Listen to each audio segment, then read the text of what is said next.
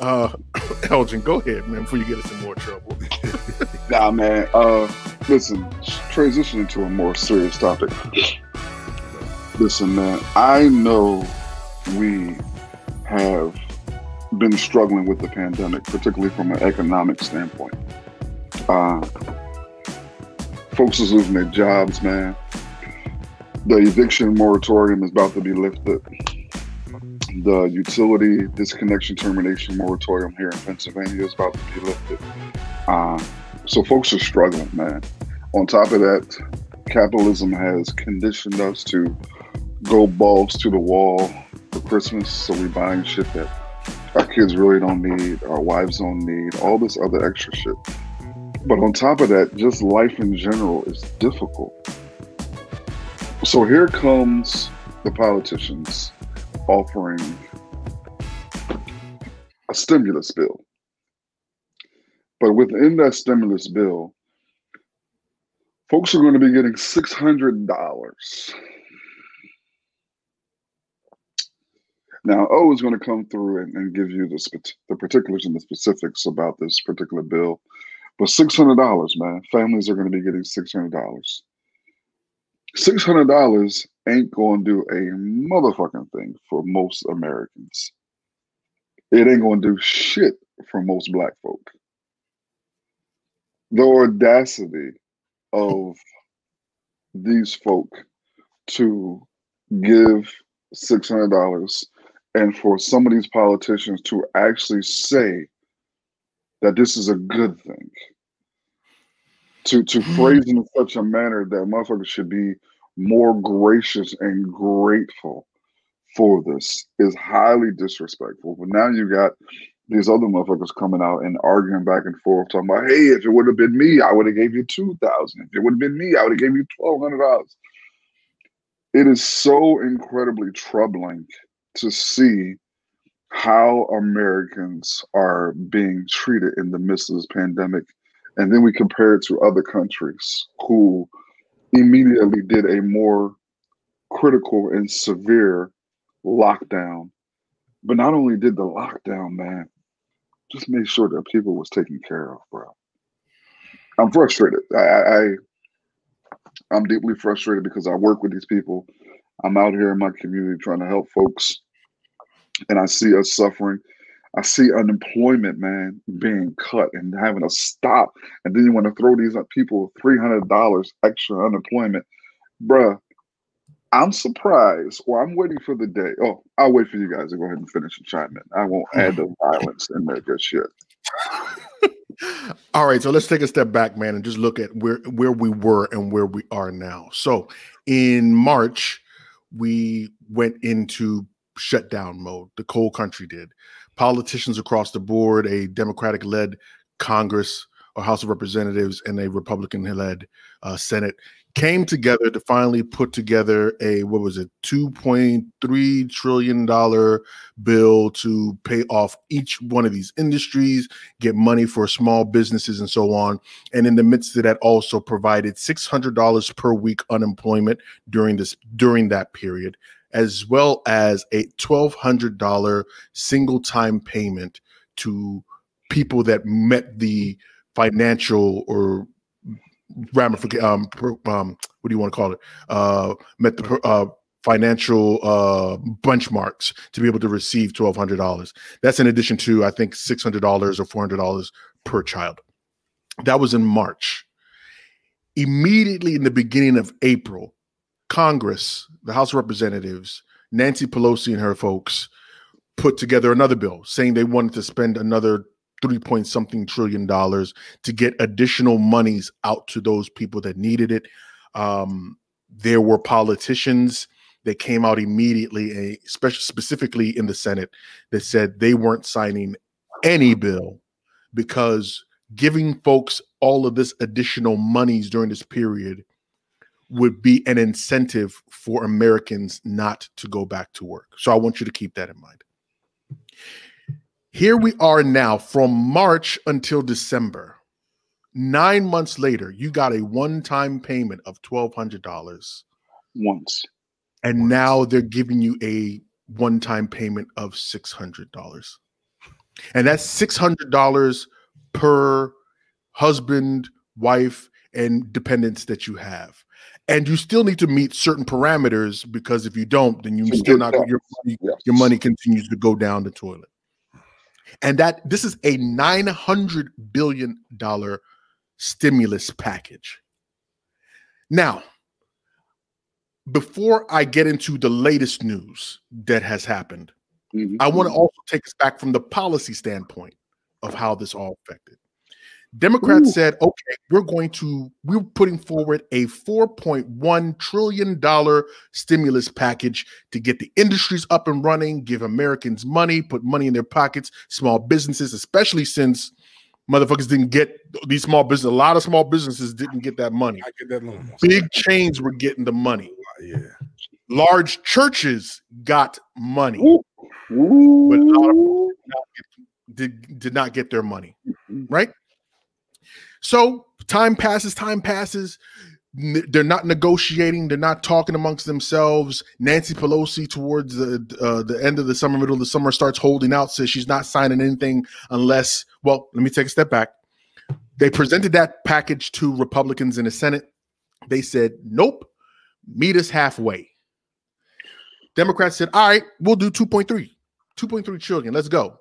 So nope, we good. Y'all got to come down lower. Democrats said, okay, we'll come down lower. We'll do $1.4 trillion. How about that?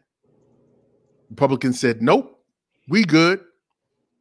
Now here you are getting $900 billion with $600 stimulus possibly amongst yourselves. It just shows, for me specifically, it shows the ineptitude of Democrats to be able to negotiate, because you allowed them to go from $4 trillion down to $900 billion, and then you turn around and tell folks, this was the best we could do. You should be happy. I mean, let's just take these checks, and don't worry. When Joe Biden gets in office, we're going to send another check. Mind you, my cousin in Germany was in shutdown. They were getting 85% of their salary. Yep. Everyone else in the world, modern world, on the planet got taken care of, and we sitting here with twiddling our people in food lines. Have you seen the fucking food lines in Texas and Florida? Oh my God, Texas is out of control. Literally miles long. Yeah. Miles long that by the time they're able to hit maybe lunchtime, the food is gone. And there's still a mile and some change of people still waiting. $600. And they're giving you $600. And then have the audacity to say, we can't give you more than a one-time payment because it might make you want to stay home and not work. Fuck out of here. Anyway, so now recently they passed this bill. The only thing left for them to do was to put this bill on the president's desk for him to sign it. So what did our homeboy Donald Trump recently say? He said, fuck y'all bill. I'm asking Congress to amend this bill and increase the ridiculously low $600 to $2,000 or $4,000 for a couple. I'm also asking Congress to immediately get rid of the wasteful and unnecessary items from this legislation and to send me a suitable bill, or else the next administration will have to deliver a COVID relief package, and maybe that administration will be me, and we will get it done. Thank you very much.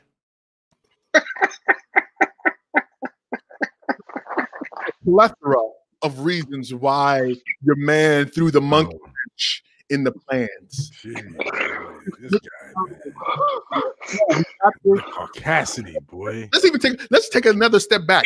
$475 billion from this $900 billion package was money that was already reserved that did not get spent from the previous package. So it's not like they were bringing new monies.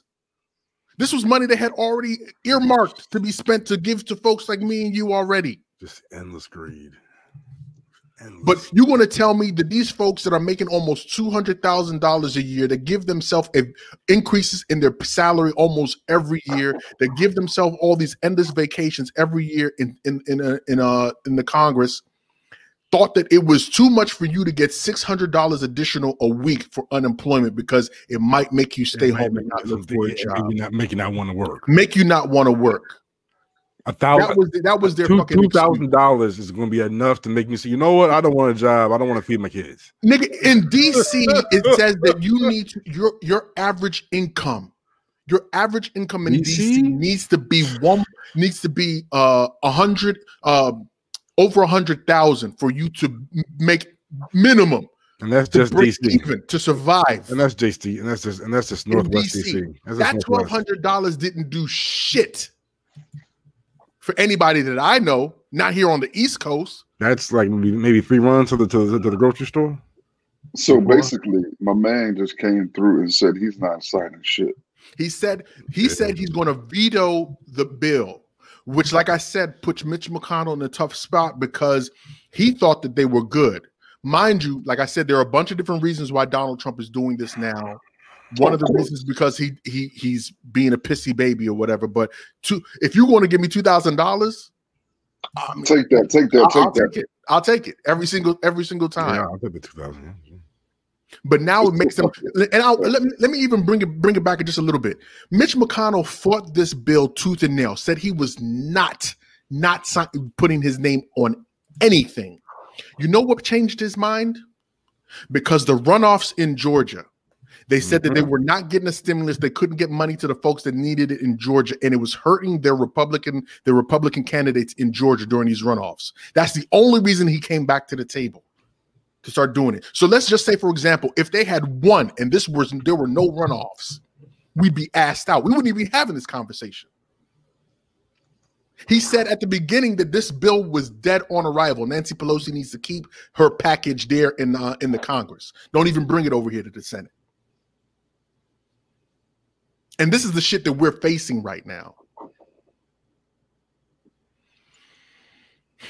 Bro, and that's the thing. So now there's actually no date of when folks are going to get relief because these motherfuckers are in the position now where they're having a pissing contest. So while they're having a pissing contest, folks are dying.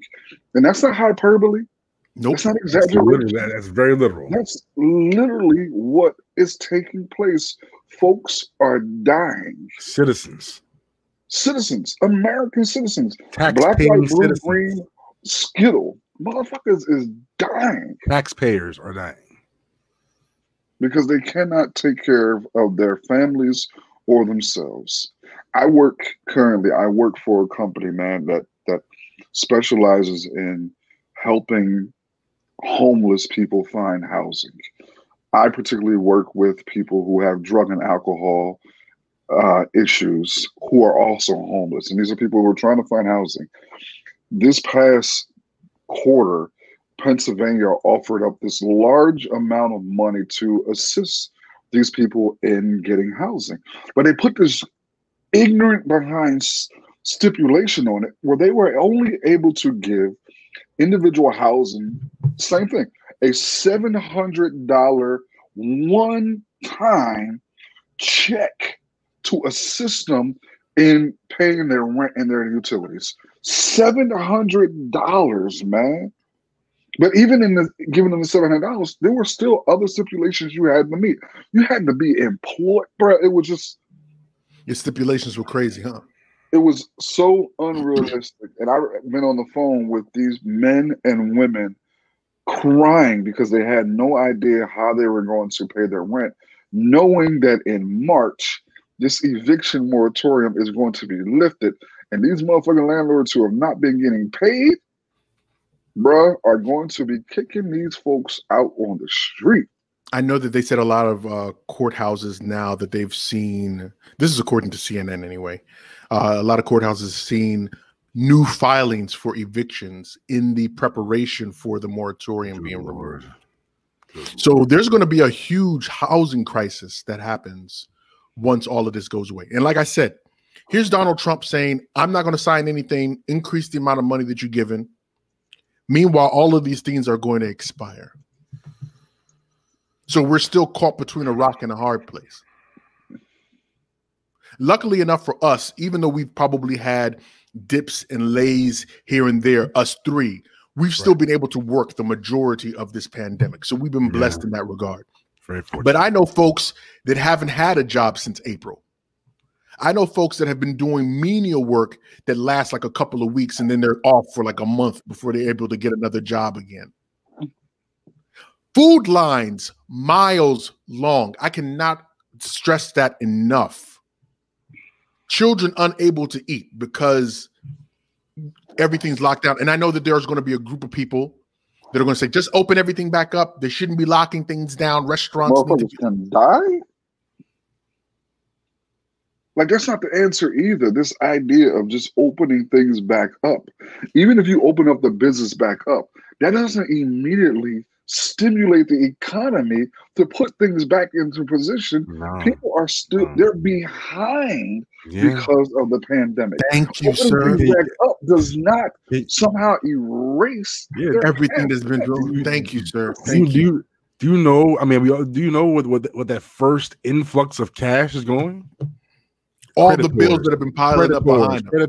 Creditors, insurance companies out the yang are waiting for their money, for that first flush of cash. So I'm sure they don't like that bill either. It doesn't make sense to me why these politicians and lawmakers are opposed to a larger stimulus check. Yeah. If the point of the stimulus check is to actually stimulate the economy, doesn't it make sense that you actually want to give people a larger sum of money for them to be able to buy things, particularly around the holidays, and giving them like the economy? I mean, am I wrong here? Does that make sense? You're 100% right. Money make me not want to work. But Republicans gave all this money 2 years ago for tax hikes, so they don't have the money to give to folks like me and you. So, I mean, like I said, all of it is a big goddamn mess, to be honest with you, man. And I don't know where we're going to be. I'll put it this way. There were companies that were coming, like heads of these major Fortune 500 companies coming to the White House, people that are on Wall Street coming to the White House, talking to other politicians saying, dude, pass a goddamn stimulus. This was like in April, May, throughout the entire summer. Give these folks money. This is the only way the economy is going to survive. Give these folks money because they're going to spend it. That'll help keep us out of the woodwork. There are financial experts now saying that the economy will never get back to where it was before the pandemic, at least for another 3 years, because folks are still going to be playing catch up. All of the industries are going to be playing catch up. It doesn't make any sense, man. And again, I don't try to introduce the violence component in there intentionally, but I know in other countries they burn shit down for less. Like, in all honesty, I'm honestly amazed of how well Americans have taken this news in light of everything that's taking place. Because the media told them that they should be happy with what they're getting. Don't forget, like, as soon as the bill passed, I swear every single network that I saw was like, congratulations, we passed the bill, finally, getting help to people that need it. No, my guy. A bunch of my guy, that doesn't do anything, man. So, I mean, what do they think people are going to do with $600? They're going to stay right at home. Listen, you know how long $600 is going to last in most like people? That. I was barely half of one bill. I was telling my mother-in-law, we were having this conversation. My mother-in-law was like, why don't you do X, Y, and Z? We're like, we can't do that because this is pre-pandemic. We can't do X, Y, and Z because of the kids, and we pay for aftercare and daycare for the kids. Childcare for the kids is sent for our children, essentially. And she said, okay, so how much is childcare? I told her, I said, Mom, childcare for both of these kids is $1,800 a month. Oh, bro. That's Childcare in the United States. Listen to what I'm saying. Childcare in the United States is equivalent to a semester of in-state tuition at your college. Oh my God. That's how much it costs, my guy. That's no exaggeration. Look it up. You expect folks to survive off $600? Bro, I think about adoption. What are you doing? Oh my God. No. But don't even think about the food costs. We haven't even touched the food costs. During the pandemic, how much food did you go through during the pandemic, my bro? Guy. Listen, man. You hit it on the damn head. Say it again. the amount of money you spend on food because everybody's home eating. So your food cost goes up, your electricity goes up, your water usage goes up. Yeah. Plus snacks, water bill is going up. My water bill is stupid this month. Electric bill is going up. All right, I don't want to depress people any more than I'm already depressed about this bullshit.